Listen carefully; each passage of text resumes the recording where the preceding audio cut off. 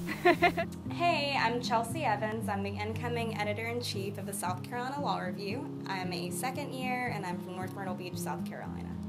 I went to South Carolina for undergrad, so obviously I'm a little biased there, but I had a great experience being a Gamecock and decided that I wanted to stay here for law school. For me, law represented an opportunity to have a profession that is really able to affect change. Maybe I'll get photobombed. That would be funny. I really rotate around the law school. I just find different areas and little nooks to study in.